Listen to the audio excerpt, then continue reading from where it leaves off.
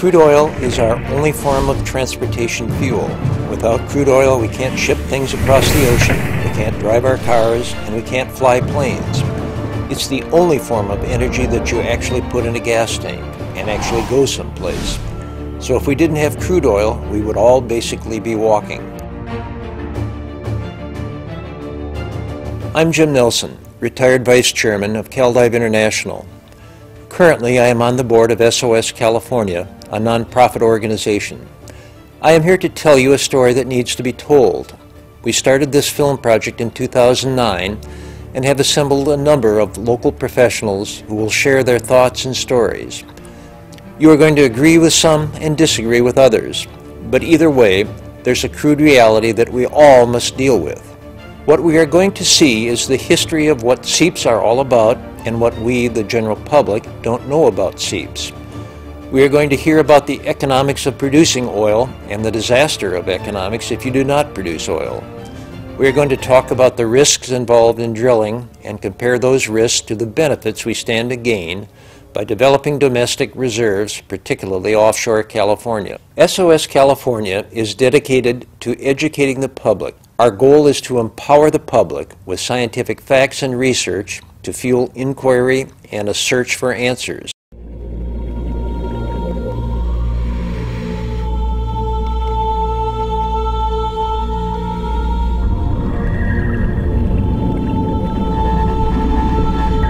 Methane is a really powerful greenhouse gas. It's 26 times more powerful than CO2. It just boils right out of the ocean everywhere. Right now, there are, one could say, an invisible smokestack of methane that's rising up into the sky above us. It's the largest source of hydrocarbon reactive organic gases in Santa Barbara County. It's the same toxic chemical as what was spilled in '69. It's toxic. It is the biggest single pollutant in our atmosphere. The National Academy of Sciences says Mother Nature spills more oil into the environment than Exxon, Shell, BP, and Chevron combined. 63% of all seepage, oil seepage in oceanic waters, comes from seeps. Less than 1% comes from oil spills. In the last 40 years, there's only been 850 barrels of oil that have been spilled into California coastal waters, compared over the same period with 2 million barrels that have seeped into our marine environment, causing pollution on a wide scale. The public is largely unaware of the impact of pollution caused by natural oil seeps. I've actually asked some of the so-called environmentalists what their plan is as far as the seepage. You know, what are you guys going to do? And they don't have a plan. So if we have millions of barrels that are actually seeping into the environment every year, then we're talking about a significant amount of revenue potential that is being lost. You've got billions of dollars, billions of barrels of oil and gas, and billions of dollars of potential revenue sitting offshore. Can't afford to sit and do nothing. Our goal is to tell the story that has never been told before.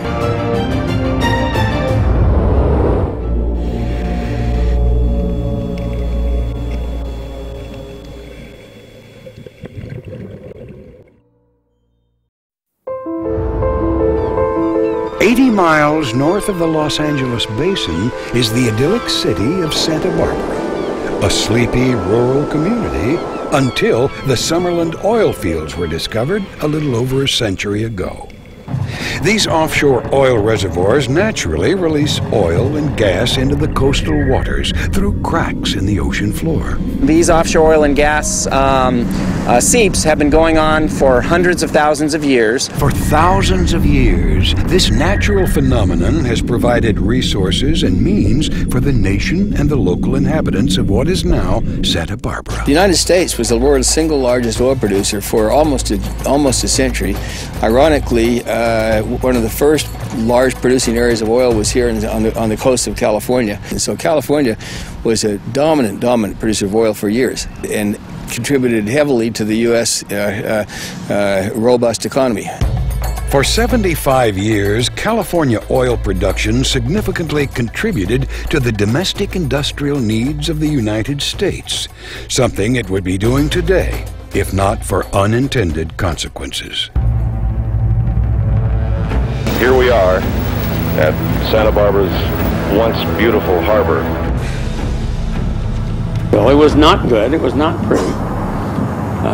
It wasn't something that you could just overlook. If you look at the birth of the environmental movement that took place here in Santa Barbara, it all started with the blowout of Platform 8. That gave basically genesis to the whole movement that got very, very active in opposing oil. The spill mobilized a before unheard mass. It sits stranded like a giant wounded animal all through the morning, bleeding its cargo of North Slope crude at a rate of 20,000. When the Valdez crashed and spilled all that oil in Alaska, that just brought it all back. These ill-fated mistakes are forever entrenched in people's memories, equating industrialized oil production with catastrophic spills. Understandable, but erroneous. Don't think of oil spills as just things caused by oil companies and people in an industrial operation. Oil spills are caused by Mother Nature, an act of God. In the Santa Barbara Channel, there are 1,600 active seeps, which are fissures or cracks in the ocean floor. The pressure pushes the oil through it to the extent such that every year the amount of oil emitted into the ocean is the equivalent of the 1969 Santa Barbara oil spill. Every 4 years it's the equivalent of the Valdez oil spill. Because of tremendous technological advances, a mere 850 barrels of oil from offshore operations have found its way into California waters since the '69 spill. An insignificant amount compared to the 2 million barrels of oil that have seeped naturally over the past 40 years. While oil seepage is a natural occurrence, it is nevertheless deadly. Oil and gas seeps are very detrimental to the coastal environment by virtue of killing wildlife and washing oil and tar up on California beaches. The claim by some environmental groups that the local marine life has adapted to the crude oil and natural gas seeps is unfounded. The '69 oil spill left approximately 3,900 birds oiled. Compare that to the 19,000 birds that have been oiled by the toxic natural oil seepage since 1969. I've actually asked some of the so-called environmentalists what their plan is as far as the seepage. You know, what are you guys going to do? You've got oil bubbling out, oil and gas bubbling out of the ocean, fouling the environment, you know, choking the fish and the seals and the birds, and they don't have a plan. They have no plan at all in terms of what they're going to do to address the natural seepage. They have no plan at all to clean this stuff up. June Taylor of Wildlife Care Network has dedicated her life to caring for the unfortunate birds that have been caught in Mother Nature's deadly path. If we were able to reduce the natural oil seepage in the area, do you think that would be a positive for the wildlife and the birds in particular? That would be a dream come true. Yeah. Save a lot of birds. Yes. Amongst the most playful and intelligent of all marine life, Enhydra lutris. Of all the marine mammals, the sea otter is probably the most sensitive to oil. David Jessup, the senior wildlife veterinarian for the California Department of Fish and Game's office, was not surprised when he determined the cause of Olive's misfortune. Well, Olive came into us in February 2009. She was basically circling the drain. Olive, the oiled otter, was suffering and close to death when she was discovered stranded on a Monterey, California beach covered with tar. Tar that was a result of natural oil seepage. After we were able to wash and care for Olive, we started, our labs started to try to figure out what the source of the oil was. It turned out to be Monterey Formation crude oil from areas down around San Luis Obispo and Santa Barbara County. We had a series of storms and weather coming from the south during the preceding 2 or 3 weeks, and that's how we think the oil and tar patties got up here into Monterey Bay. Few marine mammals will be as fortunate as Olive. In the meantime, the offshore reservoirs will continue seeping unless they are managed. Now, we could do one of two things. We could basically, let's get rid of the seeps, and so why don't we drain the Santa Barbara Channel and put cement down? Now that's a very unpractical solution. Or we could say, why don't we actually extract the oil out of the reservoirs and remove the pressure, and then the seeps will go away, and create that into a locally domestic form of energy and actually balance the California budget. So it's that simple. We can either waste it, have it go into the atmosphere and create this methane, which is terrible, or we can actually turn it into usable energy. The U.S. Minerals Management Service estimates there are 14 to 19 billion barrels of untapped California oil reserves currently unavailable because of restrictions on offshore oil exploration. This pronouncement is based on antiquated 1980s technology. Presently, about 40% of California's oil consumption is imported from foreign countries.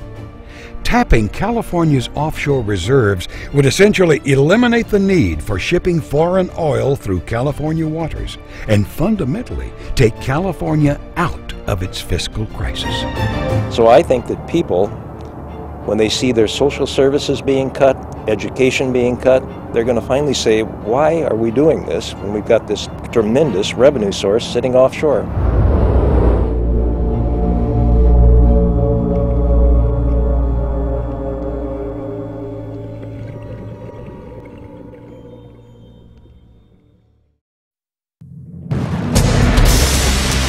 SOS California has embarked on the task of educating people to the wide-ranging advantages of oil production off the Santa Barbara coast. Well, we're going out to see the second largest natural seeps of hydrocarbons in the world. For over a quarter century, oil exploration has been severely constrained because of congressional and state policymakers. The mission of presenting the truth and educating the public rests in the hands of this grassroots organization. SOS is creating a statewide platform that all citizens' voices can be heard. This is not politics that we have here. We have oil seepage, you know, that we need to have taken care of. And this is a volatile topic. The people, for the most part, have been brainwashed. The misinformation is an overstatement of the risks and the dangers and a downplay of the benefits. Taking it upon himself to expose the misinformation, underwater pioneer and SOS California co-founder Ladd Handelman is intent on stopping the pollution of Santa Barbara beaches. A former abalone diver, Ladd Handelman formed 2 international subsea companies. 25 years ago, an accident left him confined to a wheelchair, but Ladd never let that stop him. Today, Laddie's objective is to tackle the problem of toxic seeps and bring the concept of safe oil production to light. Seeing all these big needs we had and problems, I knew what I believe was a good answer for it. Ladd Handelman called me one day and he said, "You're really worried about this, aren't you?" I said, "I really am." He said, "Well, I'm going to do something about it." And he created this movement. It disturbed me to see us sending our national resource of our money supply over to foreign countries who don't even like us, when we have our own resources right here. A boundless supply of resources that is currently being released freely into our environment. To bring this argument into a scientific light, Laddie brought physicist, environmentalist, and author Bruce Allen on board.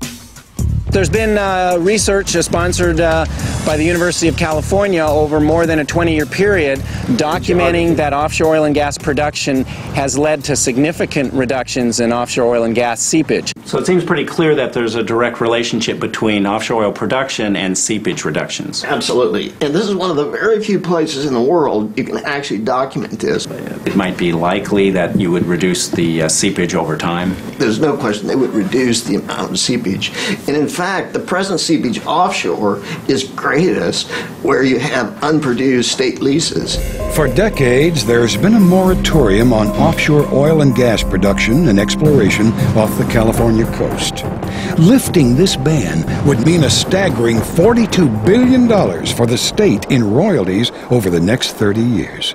Bruce, right now we're heavily dependent on foreign oil.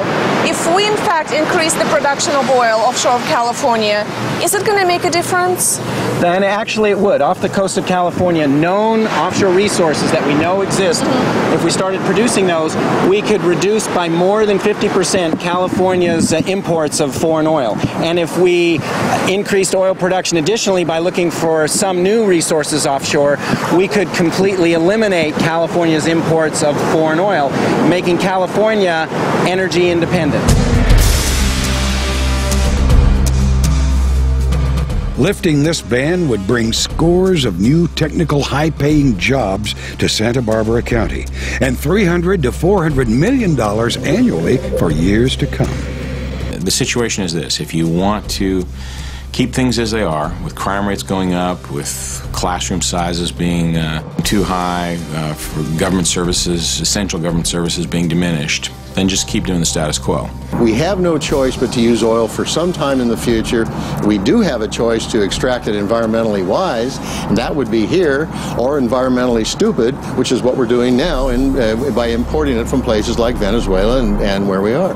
Now, a new report claims the administration, which opposes offshore exploration for oil in the United States, might be financing it in Brazil.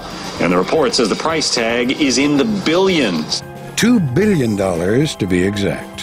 Why are we willing to fund high-price oil exploration in other countries when we have all the resources we need right here in our own backyard? I think offshore drilling would help this state so much, it's unbelievable. There's tax dollars, there's fuel benefits, there's jobs, there's cleaning up the ocean. I mean, what more can you want? And the problem is that people are living in the past. Everything is viewed through the lens of the 69 oil spill and the Valdez. Today's highly technical and sophisticated oil platforms and production systems are vastly superior to what they were in 1969. However, once the single greatest threat to our marine environment is recognized, fear of an accident is valid. One of the greatest risks we have for oil spills is not from the platforms, it's from the oil tankers. The potential for a catastrophic spill in California waters increases significantly as we continue to use foreign tankers to import oil. These tankers carry upwards of 4 million barrels of oil at a time.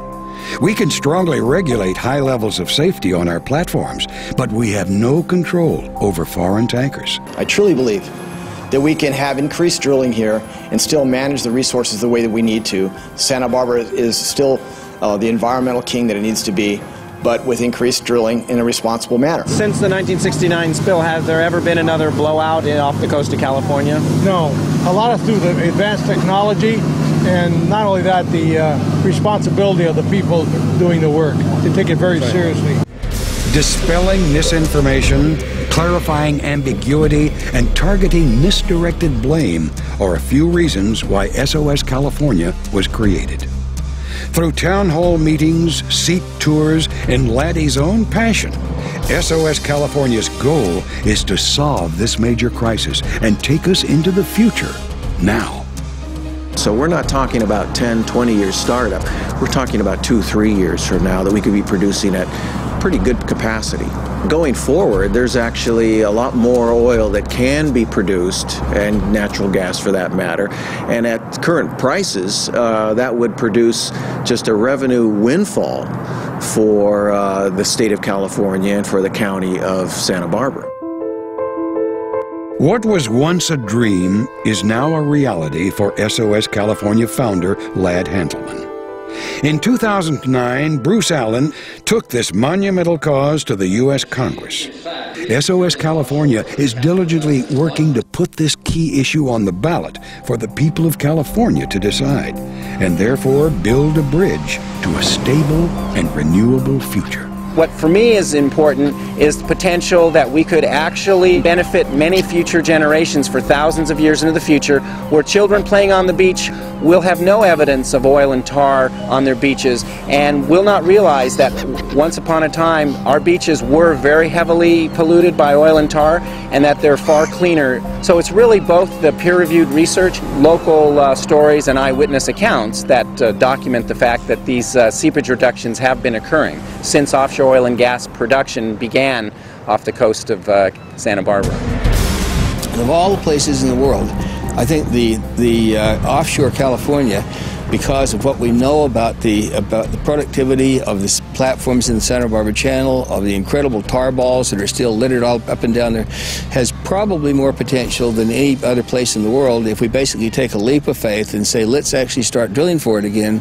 And if we do, we basically will actually clean up the water and clean up the environment and create resource productivity for a state that's bust today. So the stakes could not be any higher.